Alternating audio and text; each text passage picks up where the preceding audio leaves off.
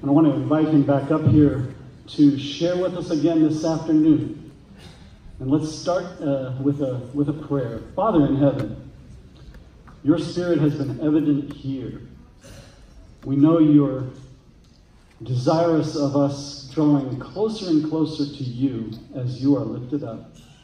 Help that to be the case this afternoon as Dr. Dane shares with us again. In your name we pray. Amen.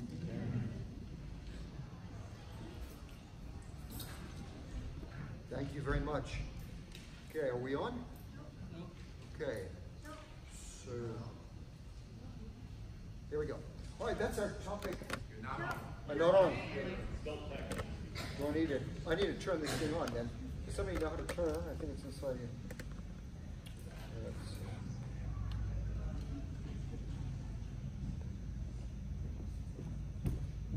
I think it's inside. Here it is.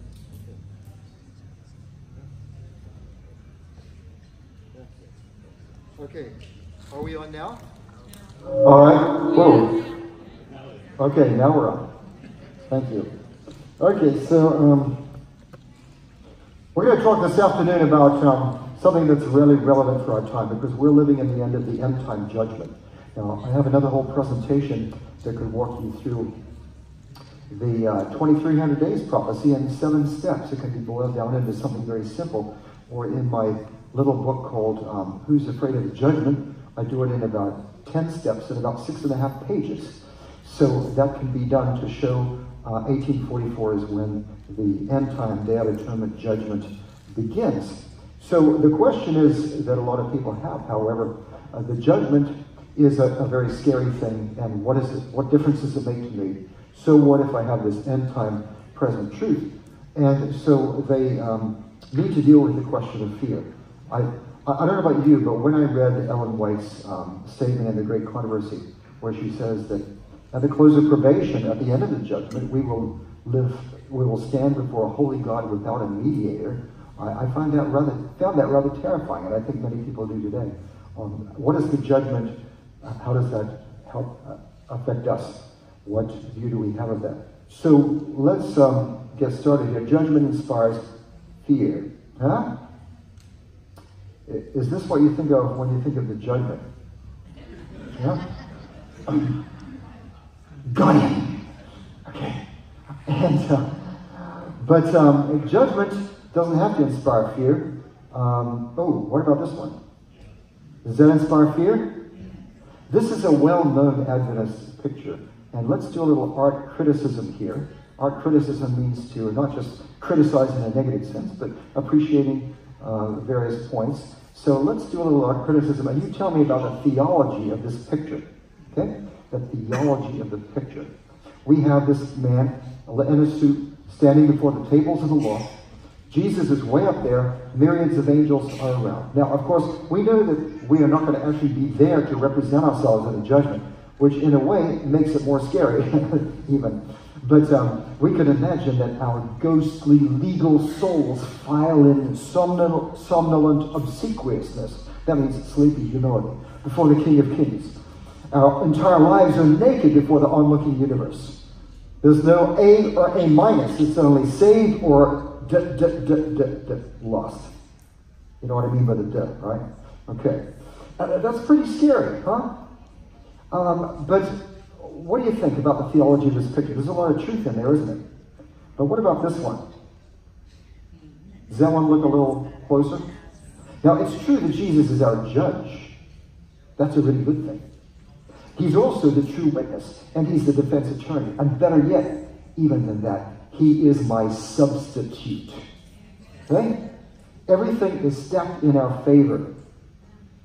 If you're with Jesus, you can't lose. As it says in 1 John 5, verse 12, this is the assurance passage in the Bible. It's 1 John 5, 11 to 13. 1 John 5, 11 to 13. And in verse 12, right in the middle of that, it says, he, which is generic, anyone or she, who has the Son has life. And that's not this life, that's eternal life. He who has the Son has life. And the Son is Jesus. So if we have a relationship with him, we have absolutely nothing to fear in the judgment. Praise the Lord for that. It's like Noah. He who has an ark has life. Right? And so we'll talk more about that a little bit later. The judgment gives confidence. The judgment gives what? Confidence? Let me illustrate it this way just a little bit. My wife and I, when we first got married, were very poor. We were poor students. Both of us were students. And we didn't have money for vacations like regular people take. So we went backpacking. And it was wonderful. We went backpacking in the Sierra Mountains up near Carson Pass off Highway 50. Those of you, anyone been there? It's a stunning country. It's absolutely beautiful. And so this one time we had these heavy backpacks and we hiked over and down, over a hill and then down 2,000 feet to 4th of July Lake, a beautiful lake down there. And then we went another 2,000 feet down to a place called Summit City Canyon, which I shouldn't advertise because I don't want a lot of people to go there. It's very private. Lovely place with a stream flowing through in those rocks. It's not like Michigan where the streams are a little muddy, but it's all in rocks. It's just crystal clear.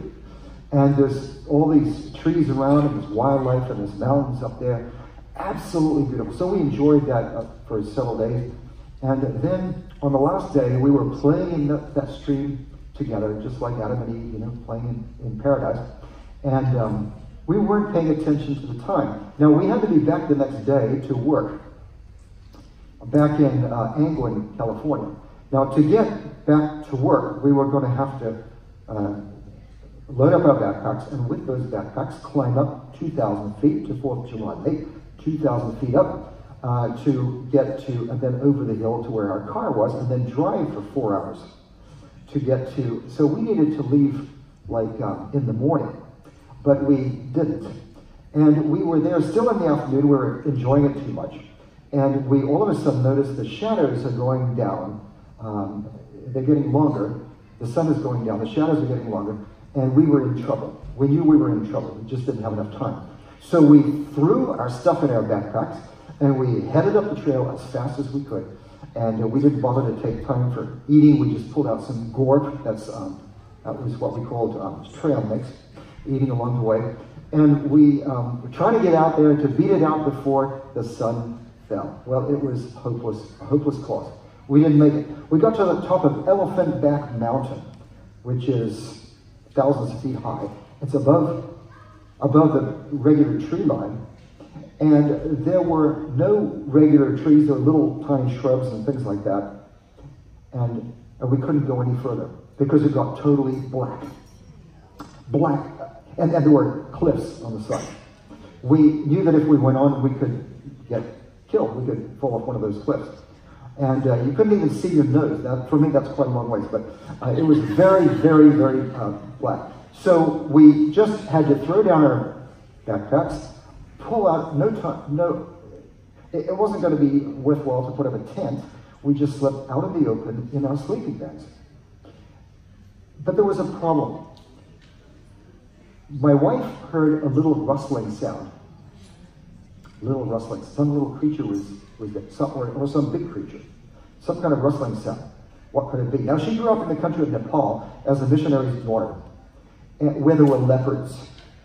She encountered a leopard one time behind a window with it right there, and it screamed at her when she was a little girl. She was terrified of big cats.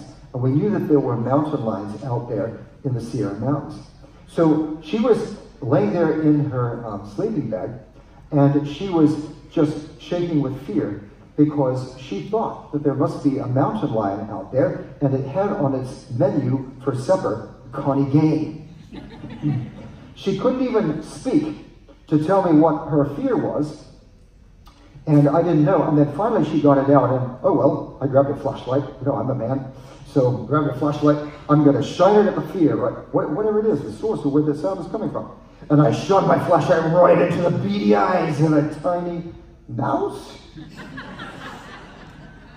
Well, once that happened, and she knew it was a mouse, then the very sound, the rustling sound, that had given her, let's say, catatonic fear, right? Catatonic. Okay. Mountain lion feet. That very rustling sound now made her feel good, made her feel confident, because she knew that there wasn't a predator around to frighten the mouse. So the very source of the fear became a source of confidence. And that's what I'm hoping we're going to learn by shining a little light onto the source of the fear, namely the end-time judgment. Does that make sense? Okay. All right. It's not a mouse, but it's... First of all, the judgment gives confidence. It does condemn the disloyal, but it delivers the loyal. In the book of Daniel, it's all about deliverance from the oppressors. And do you remember what David said? Say, judge me, O God. That means save me. Judge me. We don't think of wanting to be judged, but if we're being oppressed, we may want to get help from someone in authority to judge our case so that we can be free from that oppression. Do you remember Jesus' story about the widow who wanted freedom from oppression or whatever the circumstance was? And she went to a judge, and the judge didn't care about anything. So he didn't care about the widow or justice. And she kept knocking on his door, help, I need some help, judge me, judge me. And he didn't care. And finally, he gave up because she was just bugging him. And yeah, okay, he judged the case. So you see, it can be a good thing to be judged if you're oppressed. Folks, are we all oppressed? We are oppressed by Satan and by his agents and by all these kind of things. We are oppressed. We need judgment. All right. Judgment is about mercy and its results for us and for our Father Judge. It's about mercy. That's what the judgment is about. And our judge is God. He is our Father.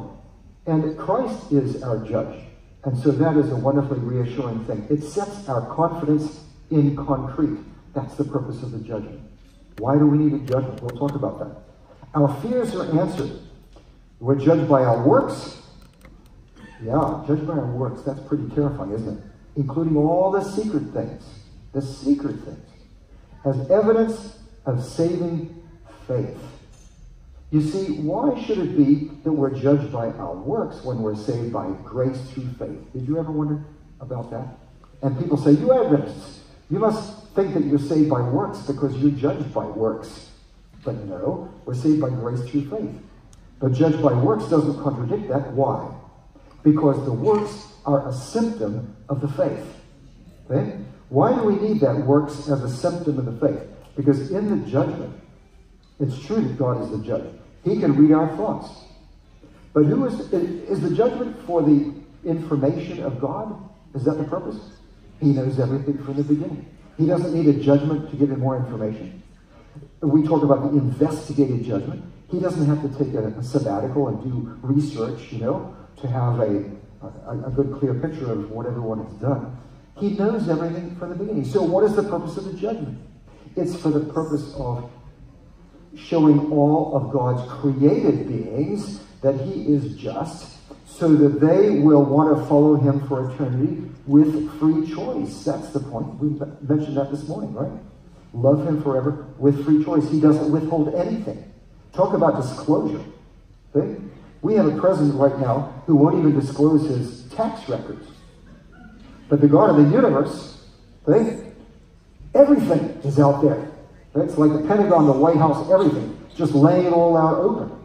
Why? God doesn't want there to be any secrets. And if you wonder about the radical honesty of God, think about, why did God create Lucifer? Have you ever wondered that? Why did God create Lucifer? Look, folks, if you and your wife knew that if you went to bed that night and you conceived a child, that child would be a serial killer, would you maybe think of something else to do that evening? Yeah, you know what I'm talking about. I think so. God knew the future. He knew what Lucifer would do, and yet he made him with free choice. Now, couldn't the Trinity, Father, Son, and Holy Spirit, in their intimate divine counsel, have said, look, let's just not go ahead and make Lucifer. Nobody's going to know. Nobody would have known. Not a soul. But they went ahead and did it anyway because they know God doesn't withhold anything from us. That is the level of radical openness and honesty of God. Incredible. So the fact is that the judgment of God is for the benefit of his created beings, who are the jury. And you can see that in Daniel 7, 9 to 14, where you have the Ancient of Days take his seat. That's the Father. And then one like the Son of Man comes. But you have all of those myriads, millions, really, myriads and myriads in Hebrew, of angels there. You have millions of them. And why are they there at the judgment? Why are they there? Because they're created beings. They need to be witnesses to everything that goes on, to know that God treats people fairly, and that he's saving the right people and not saving the right people. Because the rest of the universe doesn't want to be a dangerous neighborhood. Are we going to want to get to the New Jerusalem and be afraid to let our children run around the streets? Huh? Dangerous neighborhood? No way. And if you've ever wondered why our scientists, with all their radio telescopes beaming messages into space, hoping someone will answer so we can learn about them, why do we get no answers? Folks, we're under quarantine. And if you want to know that life out there is intelligent, we know it's intelligent because they don't try to get in touch with us. Yeah. We're under quarantine. And so the fact is that God wants to let all these beings know. And how does he do that? It's through records of works. Works of faith or lack thereof. Faith working through love. It's the only kind of thing that matters. Now, what's the relationship between faith and works? Let me ask you this question. Abraham, Lech Lecha, Lech Lecha. What does Lech Lecha mean? Clear as crystal, right? Get going. Get going, Abraham. You're going to be moving now. Go to a land that I will show you, and I'll make of you a great nation. Sarah, we're moving. Let's start packing up the baskets and loading the donkeys. So they do. They're loading up the donkeys. Tell me, folks, is that faith or is that works? Yes. It's both. You can't separate faith from works because faith works. Huh? So it's valid to have the works part of faith, the visible part of faith, as the evidence in the judgment. And God uses that to show his created beings. Now, why can't he show them the faith part, the thoughts part of faith? Why can't he show them that? Because God's created beings cannot read thoughts. It's as simple as that.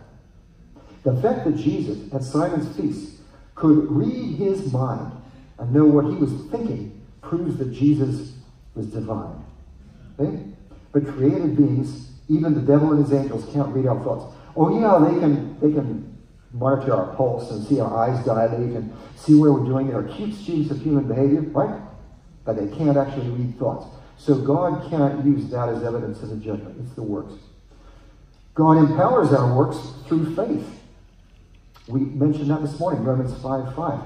The Holy Spirit is poured into our hearts. Galatians 5:6. Faith working through love. Philippians 2 verse 3. You work out your own salvation with fear and trembling, it says in verse 12.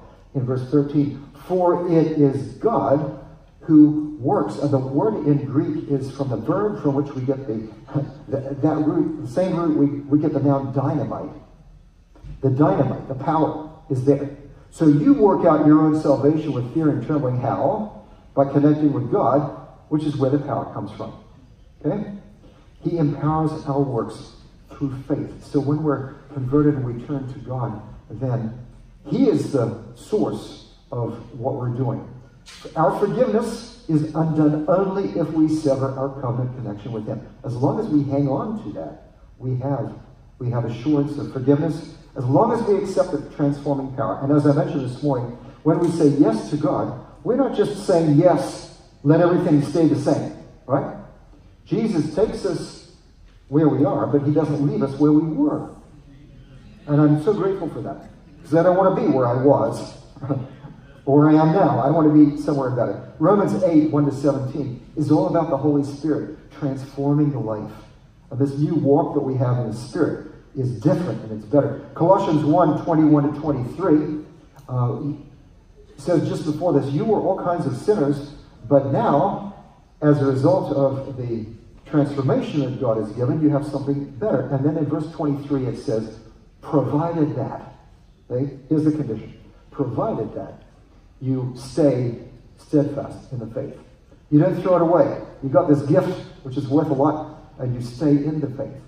And that's the condition. Just hang on to it. We don't vindicate God by our works. God vindicates himself by what he does for, in, and through us. I'm directly contradicting M.L. Andreas in his book, The Sanctuary Service. Second to last chapter is called The Final Generation. There's a lot of truth there. It's true that Christ gives us victory over sin, but I find it's too performance-oriented, too oriented on my performance rather than outgoing to take the message to the world. And I think if I pressed M.L., and I can't because he's dead, I think he would probably agree with me, but he makes it very clear we vindicate God by our works, and I think he would agree if I said, no, God vindicates himself. We are his exhibit A, B, C, and so on and so forth. We are the exhibit. And it's by what he's doing, he shows, look what I've done with this person. Okay? Rather than me feeling the burden of God can't do without me. I'm pretty indispensable, see? That's not the way it is. And God vindicates himself in the judgment. Leviticus chapter 16, the Day of Atonement service.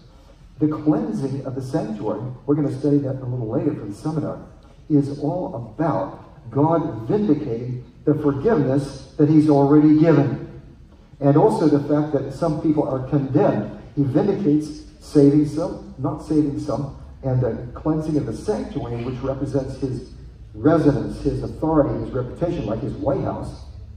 That is really showing that he is right in what he has done. And then Daniel 8:14, the sanctuary is justified. That's what it says in Hebrew. On a 2,300 evening, morning, or evenings and mornings, that is days, then the sanctuary shall be justified. That means legally cleansed. So if you say that the sanctuary will be cleansed, you mean legally cleansed, in the sense of God being blameless, clean, as a result of that. The works that are relevant to the judgment follow conversion. Now, the woman taken in adultery, Jesus said to her in John 8, verse 11, he said, neither do I condemn you. Go and sin no more. See, the earlier part of her life was flushed down the drain. It was gone. But Jesus is saying, now that you've been forgiven, how much is that worth? $1 trillion? More than that. It's eternity, right? She's forgiven. Now hang on to that forgiveness that you've received as a free gift. Don't throw it away. Okay? That's what he's saying. And this is the part of our lives, the conversion part, is the part that's empowered by God through his Spirit. So everything is in our favor. God doesn't hold us accountable for all that bad stuff we did before we joined Christ, before we accepted him. It's only from conversion on. Unless we choose to throw it away. And if we throw it away, of course, we're saying, I don't want you, I'll take back all my sins. And all that bad stuff. Now, sin, of course, is a really nasty, stinky thing. It's unlove, it's unselfishness, it's hurtful, it's oppressive. And we take all of that stuff back, all the lust and the hatred and all that, we take back. But if we don't do that, if we hang on to that, and we keep allowing God to work in us, and we don't stay the same, we're always different. You know, like we're kind of like a tree. A tree has a layer, I think it's called the Cambrian layer, is that what it's called? Cambrian layer? And that's the part that's growing. It's just one band around there, underneath the bark. And that's the part that's growing and expanding. And that puts out one ring on that tree every year. Did I get that right? Okay, and the tree grows like this. If it's not growing, it's dead. That's the way we are. We are living in that Cambrian layer. It's one day at a time. And we're building our character like this. Positive outcome we get from allowing God to work his will in the life. The judgment is in heaven, so we don't know when our names come up. That's pretty scary, isn't it? My name starts with, last name starts with G, so am I the seventh in the alphabet? Let's see if I can figure this. No, you don't know when it's going to come up, and it doesn't matter. It doesn't matter. We don't know when our names come up because genuine, ongoing commitment. It's not a hypocritical temporary show. Oh, my name's coming up. Better put on my spiritual tuxedo. See? and my bow tie and get all gussy up, and then I go and meet the Lord. Now I look pretty good, huh? Like if you're going to have a date with someone, it's a long time ago for me, but I am dating my wife. That's a good thing to do. And but if you're going to go on a date, you want to look good for that occasion, right? But God wants to know, what do we look like when we first get up in the morning? Okay? How are we all during the day? Not just when we are knowing that we're going to be evaluated. God does tell us when the judgment begins and what to expect. Revelation 14, verses 6 to 12. He tells us, the hour of his judgment has come. That is since 1844. We know that we're living in the period of judgment, which is not only us, but all of humanity from all ages are being considered in that situation. And so we know the overall time, we just don't know where we are on the program. We're in the program, we just got to be there for the whole program, right? The end of the judgment is a relief. In fact, I believe in once saved, always saved. At the end of the judgment.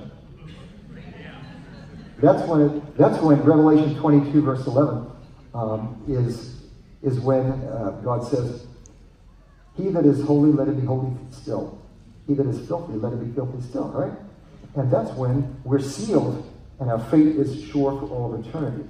And that's a wonderful thing. I'm looking forward to that. You know, we often look back at 1844 or 1888. We look back at our heritage, our pioneers and all that. But you know, what pioneers are doing is they're looking ahead. Pikes Peak or bust, right? Pioneers are looking ahead. And I think that if our pioneers were here, they would be looking ahead to the next great salvation event, which is the end of the judgment.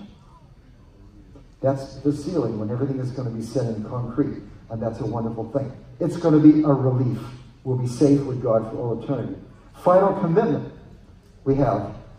God matures our character, although our nature continues the way it is until the second coming, when he changes this nature even. We won't even have propensities to sin and that kind of thing. But in the meantime, 2 Peter 1 verse 4 says, we can be partakers of the divine nature.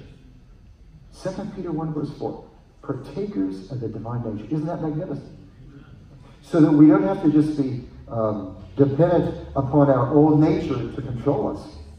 We have something new that we can. It's not that we are to the point that we no longer have these propensities and these desires that come from being fallen and broken, but it's that we're grabbing onto a higher strength and we can't overcome.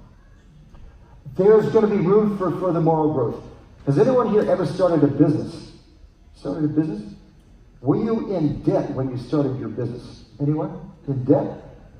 Yeah. And then you grew your business until you got to the point that you had zero balance. Zero balance. I have nothing, but I owe nothing. Is there room for further moral growth? Yes. Not moral growth, financial growth. Yes. Just ask Bill Gates or Jeff Bezos, right? There's plenty of room for further growth. And when we get to the point that we're glorified and Jesus takes us home, we're not going to be sinning anymore, are we? But is that the end of our moral growth? No, it's the beginning. We'll be growing through all eternity. Because what is moral growth? It's growing in love. And our love is going to increase with all the interactions we have through the ages of eternity. And as we learn more and more about God's love and his creation and what he did through Christ, and all these people we get to talk with, the biblical characters that we get to meet. So our love is going to increase. There's plenty of room for moral growth. Here are 5 kinds of confidence that we can have on the judgment, during the judgment, which is right now. Access to God. Now, Hebrews 4 talks about access to God all through the Christian era. We have a hotline to heaven. Come boldly to the throne of grace anytime, anywhere.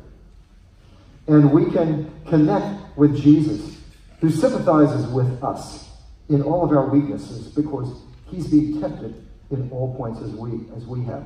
So come boldly to the throne of grace.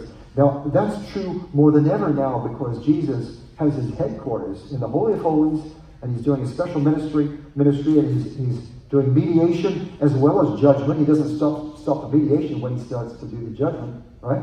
And so we can have that access to God anytime. God is fair.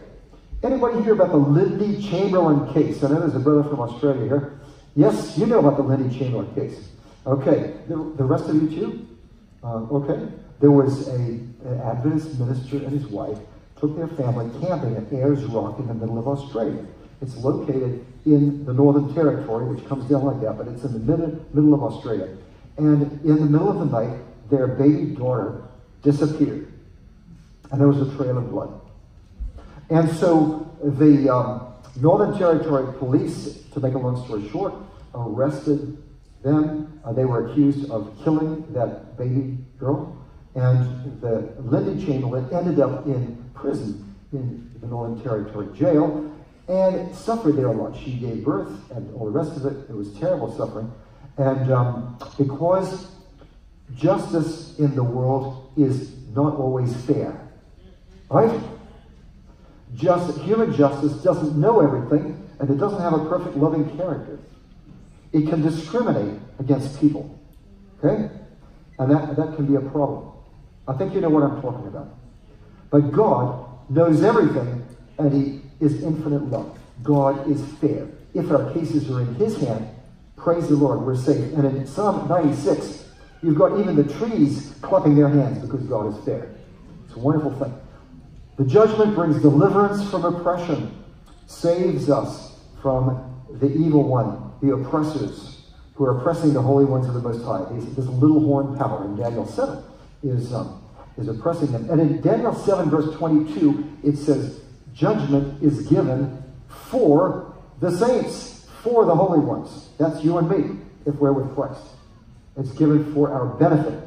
Another thing is the imminence of Christ's second coming. Because if this is the last phase of salvation, like the Day of Atonement was at the end of the year for the Israelites, that is the religious year, then we know that the next great thing is the end of the judgment, then right away Christ comes again.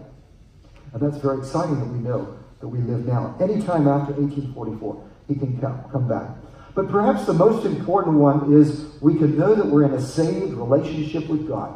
And in Psalm 50, verses 3 to 6, it welcomes God to come as the judge. And he says, I have gathered my faithful ones to judgment, those who have made a covenant with me by sacrifice. Have we made a covenant with him by sacrifice? Yes, we have, and that's Jesus' sacrifice. And those are the ones, the faithful ones, that he gathers to himself.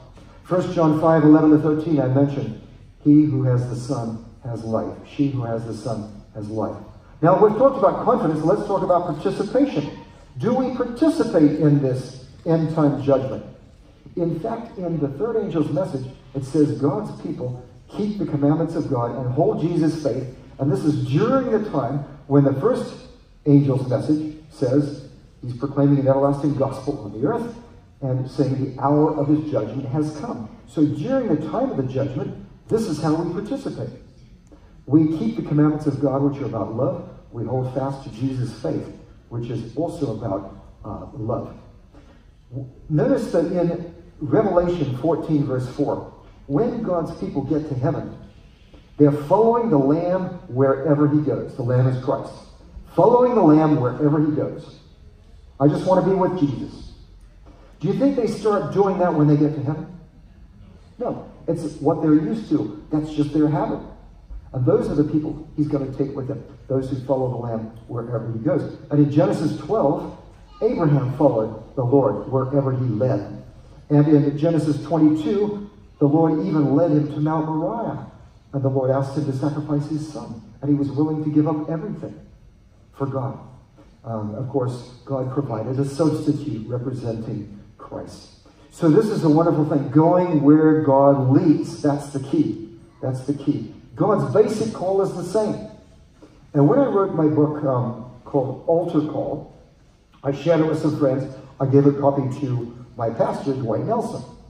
And when he read that book, the thing that struck him the most, that he singled out for mention, was the idea that the people at the end time, the final generation, which is maybe us, do not have a different kind of faith than people before.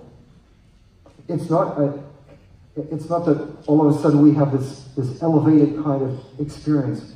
It's that We have the same kind of faith as these people in the Bible stories. They were ordinary people like us, but they said yes to God, and he led them. And they followed where he led, and he took them to places where people hadn't gone before. And with us, the same is true.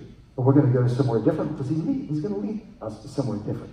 It's not because we have some elevated kind of faith that they didn't have. The Day of Atonement showed loyalty by humbling through self-denial and not working. We talked about this morning. Christ obeyed the Father and humbled himself. Participation in life and death matter. During the judgment, we participate because the judgment involves our fates. Do you remember Esther when she talked to Mordecai and she said, I'm going to go in before the king. And it could cost me my life. But gather all the people of Susa and tell them to fast as I and my maids are fasting. And then I'm going to go in to see the king, and if I perish, I perish. But she was going in there to intercede for her people, for all of them. She wanted them to participate with her. They couldn't go in to see the king with her. But they could show solidarity. They could enter into the experience with her in fasting, interceding to God to protect her and to protect the people. So this is a very important thing. We participate here, just as the ancient Israelites. They could not go into the Holy of Holies with their high priest. But God said, practice self-denial wherever you are, fasting and so on. And that way, you enter into this experience, you participate, showing that you really care about what the high priest is doing for you to intercede. That makes perfect sense. This is a life and death matter. Self-denial at a time of special need. In Ezra 8:21, Ezra and the other returnees from the exile are going back to Palestine. And they're leaving Mesopotamia. And Ezra didn't want to ask the Persian king for an armed guard because that would show lack of faith.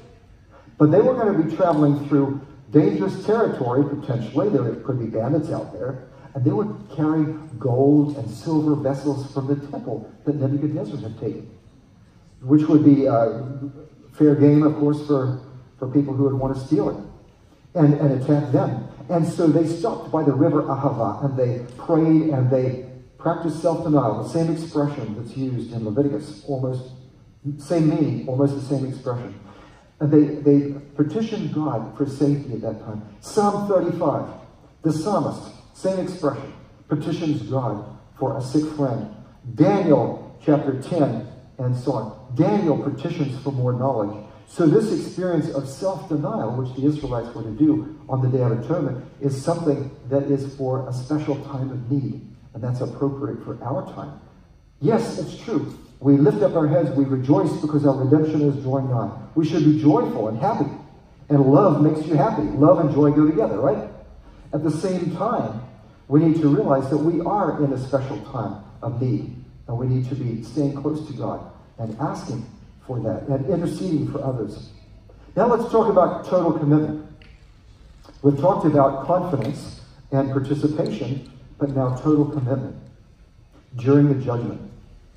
At the end of the Israelites' Day of Atonement, which was their judgment day, their sins were no longer relevant, the ones that they had done before. Leviticus 16 verse 30 says, for on this day,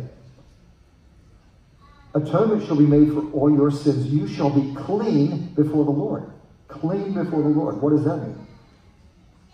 That means blameless.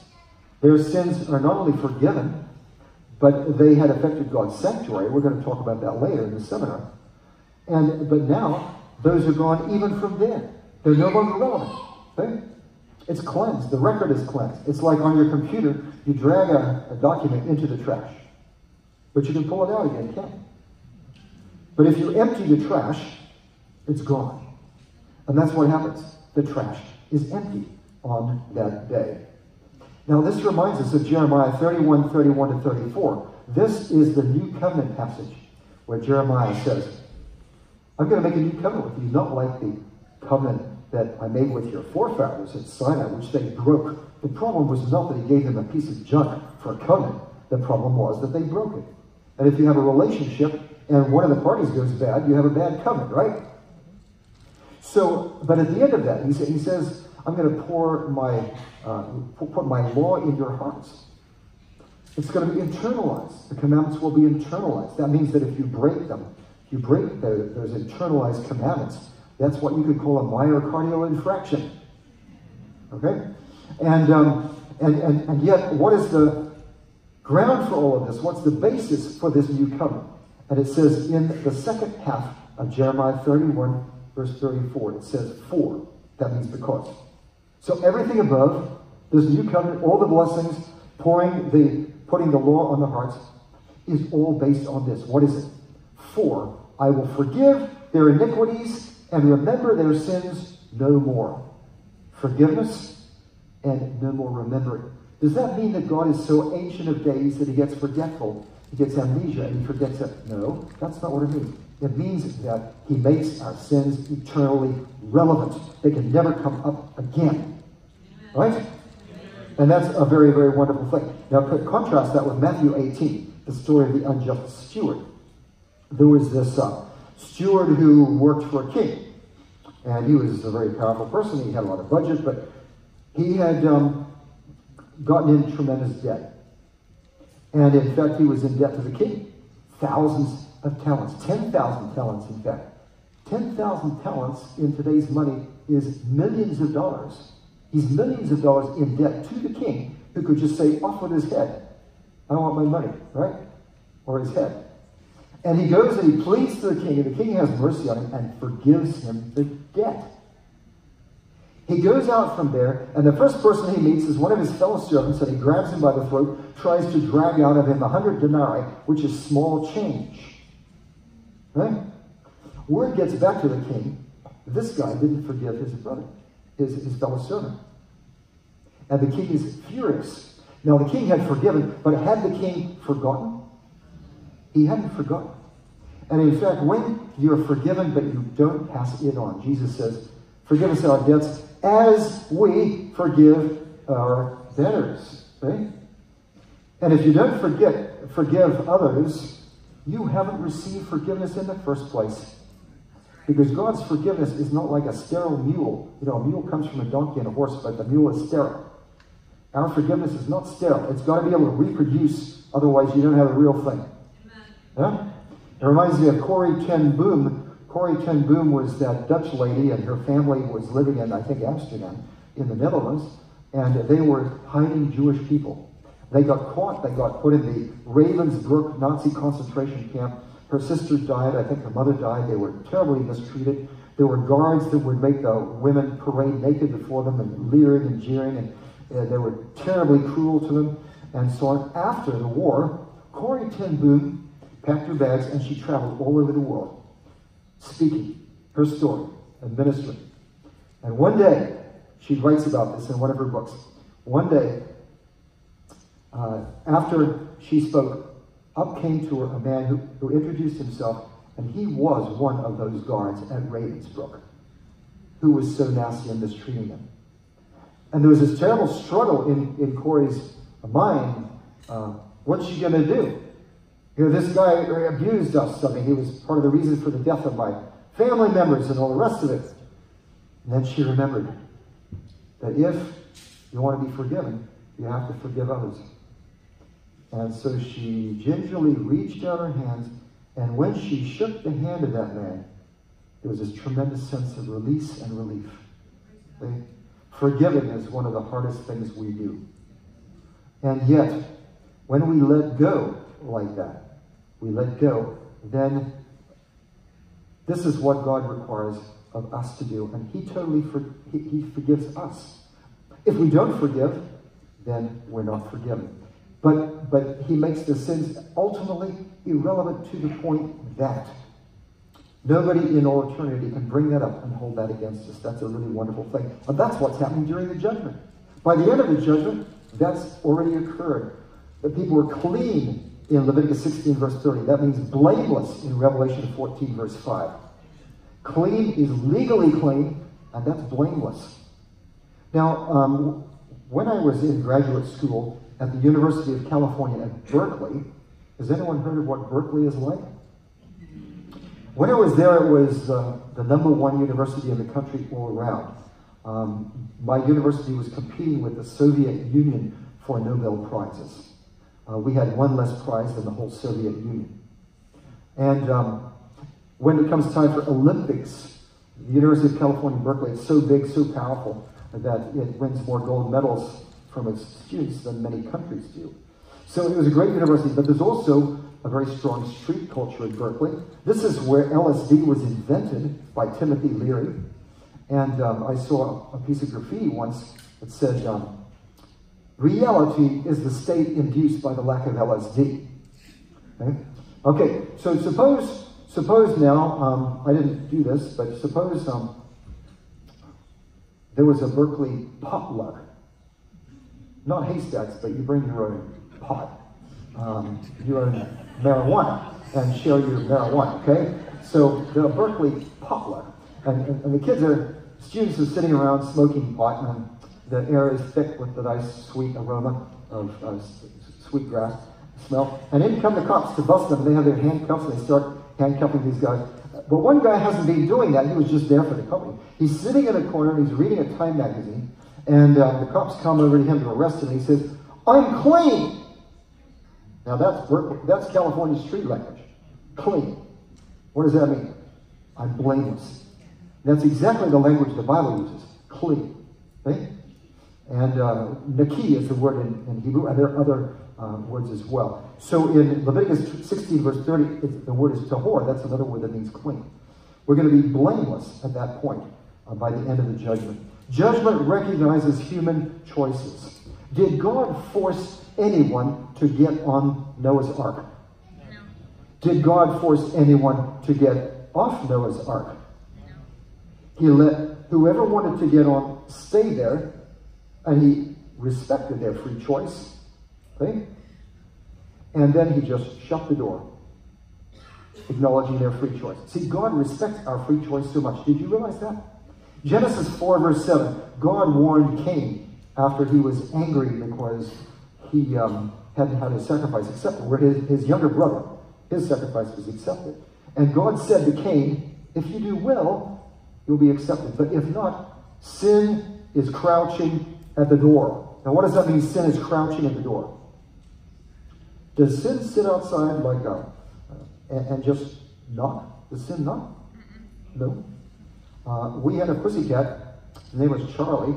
Charlie wanted to be an indoor cat, but he had to be an outdoor cat and live in our shed outside because I'm allergic to cats. But sometimes we would find Charlie inside the house, and we have no idea how he got there. I used to sing, "The Phantom of the Pussycat is here." I had no idea how this cat got in the house. But look, sin is not like a pussycat that wants to sit on your lap and purr. It's more like a saber-toothed tiger, because his desire is for you. Yeah. You get the picture? Sin wants to bust in. Sin is not going to wait for the door to open. It's going to bust the door down. What do you find by way of contrast in Revelation 3, verse 20? Which contrasts with sin and Satan. They want to break the door down. But Jesus stands outside the door, and knocks. He created you. He died for you. He has every right to come in, to just pick the lock. He can pick the lock, or he can just come right in with the door still there. And yet he stands outside and knocks politely. And if anyone will open the door, then he will come in. See how God respects your free choice? And that's the kind of God we can love. You can't love someone who doesn't respect your free choice.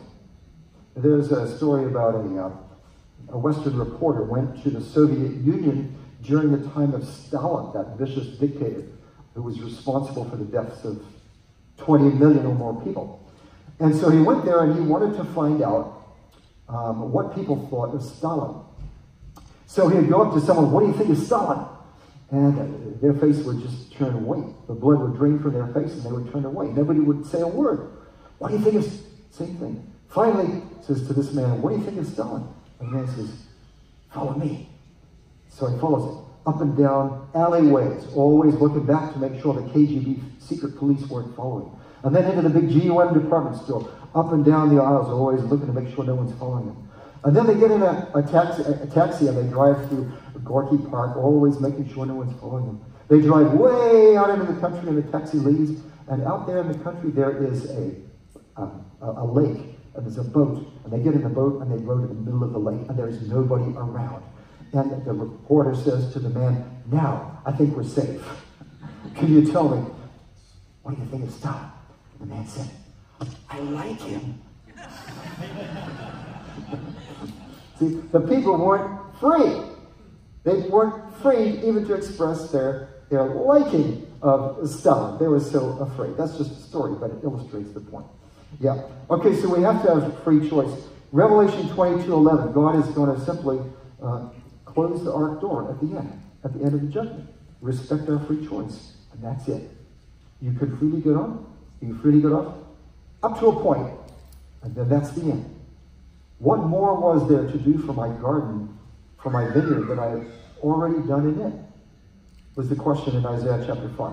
What more could I have done for my vineyard?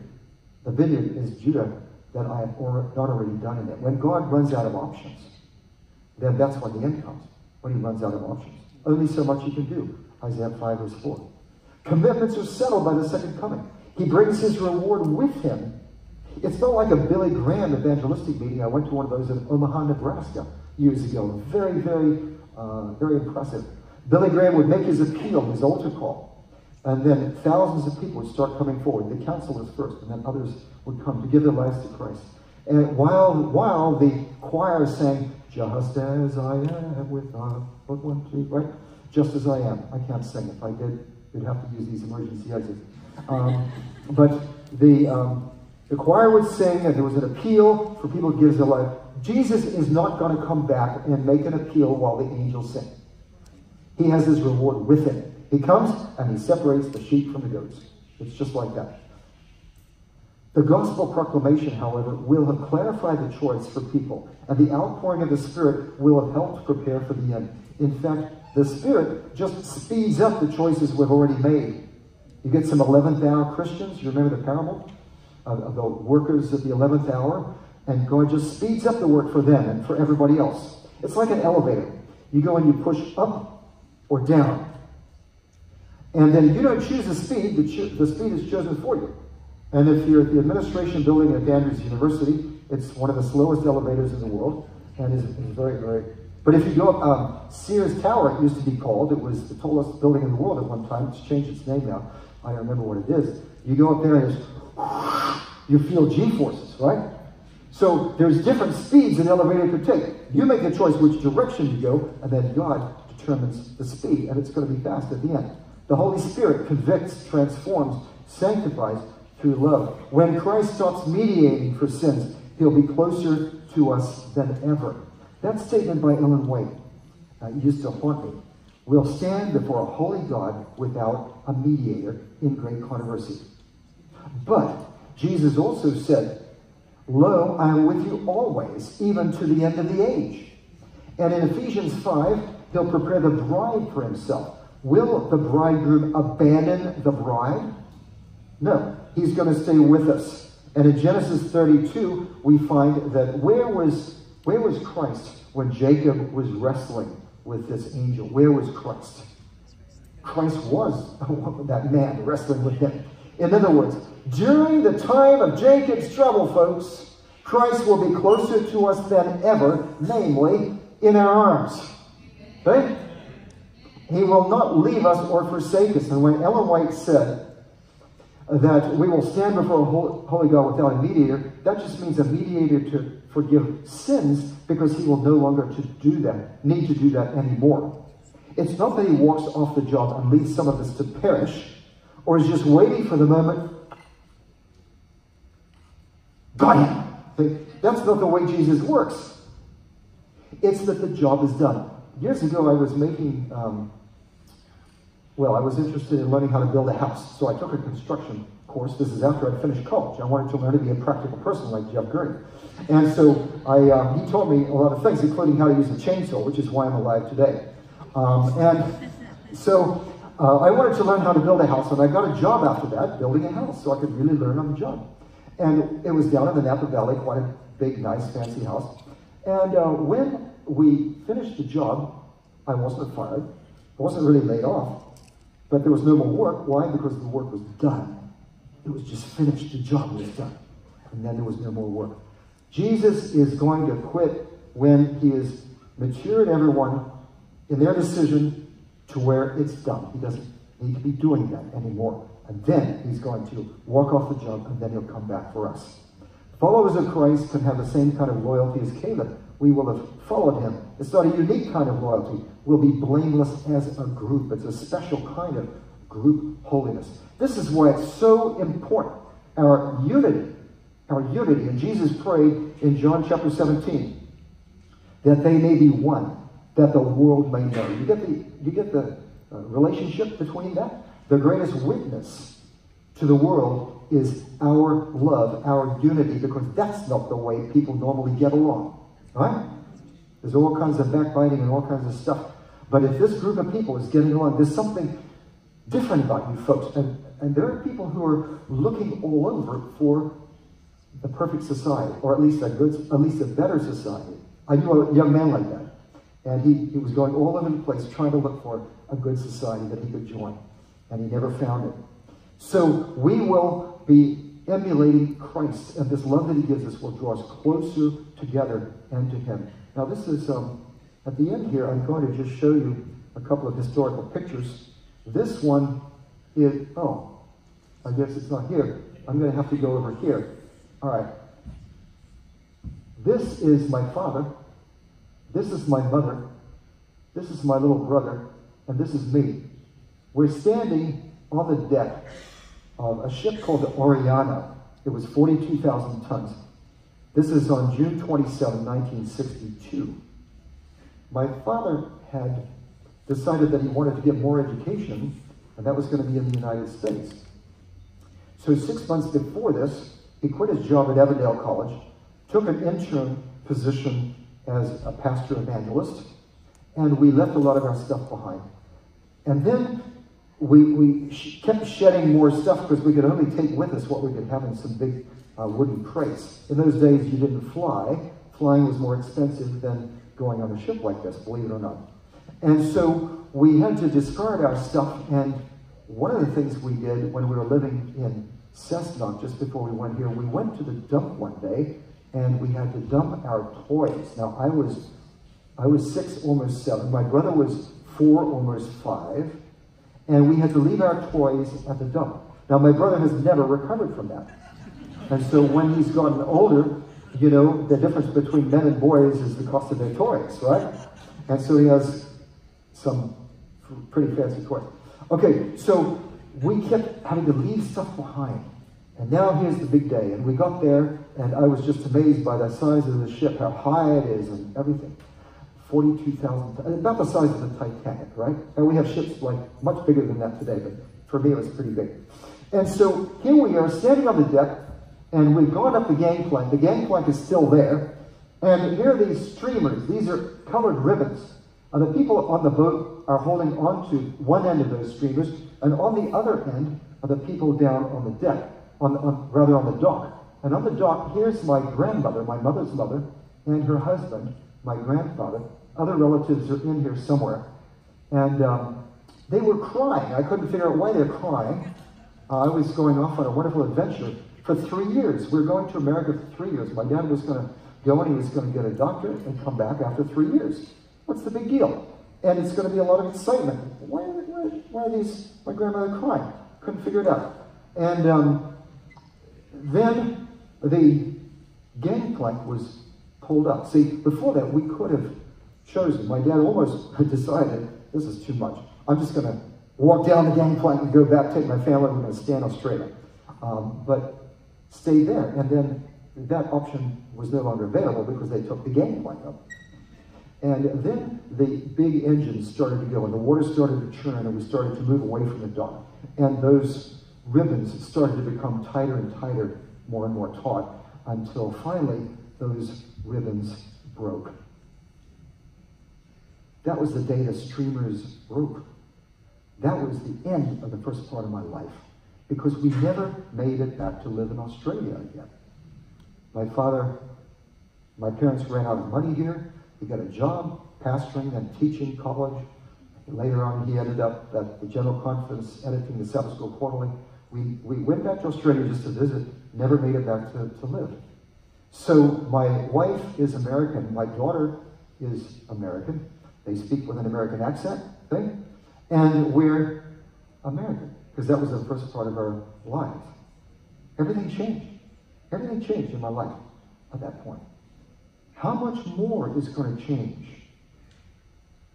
when we get on Michael's big boat? Huh? And we leave all of our earthly ties behind. Everything is done. It's total commitment. But we are going to the other side, where Jesus, we're committed. Michael, row your boat ashore. Okay? We're going to get to that other side. And that is absolute commitment. You can't take anything with you except those that you love, your relationships. And may that be everybody that you love. This is what the judgment is all about. Right? It's about God showing his character ultimately, showing that his created beings can live in harmony with him. He's going to take us to the other side with total commitment. We're going to live with him forever. This is the part of the everlasting gospel. This is an incredible message.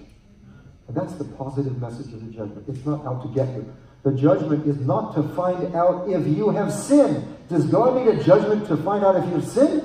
How many have sinned and fallen short of the glory of God? Everyone. Yeah. Romans 3. Romans 3. God doesn't need that for them. The judgment is to show who is being forgiven, who accepts that transforming grace that God has given, that mercy. And those are the ones who are going to get on that boat. They're going to stay on that boat. They're going to go to the other side. Let's have a prayer. Father in heaven, we want to be on that boat with you, that metaphorical boat. And Father, I often envision in my mind the incredible scene when we lift off this troubled world, leaving behind it all of the pollution, all of the fires, all of the destruction, the hatred, selfishness, the lust, everything.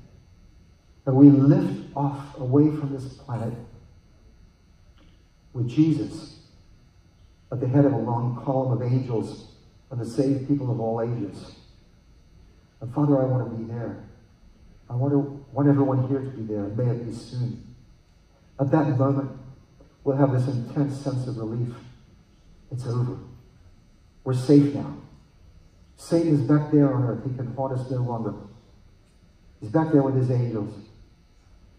He's done all of this messed up work, tried to ruin our lives, tried to take us to the sea of fire. And yet, here we are with Jesus, safe at last. That's what your judgment is about. Thank you for the confidence. Thank you that we can participate. And thank you for giving us this commitment. May it be total, and may it affect every aspect of our lives. In Jesus' name, amen.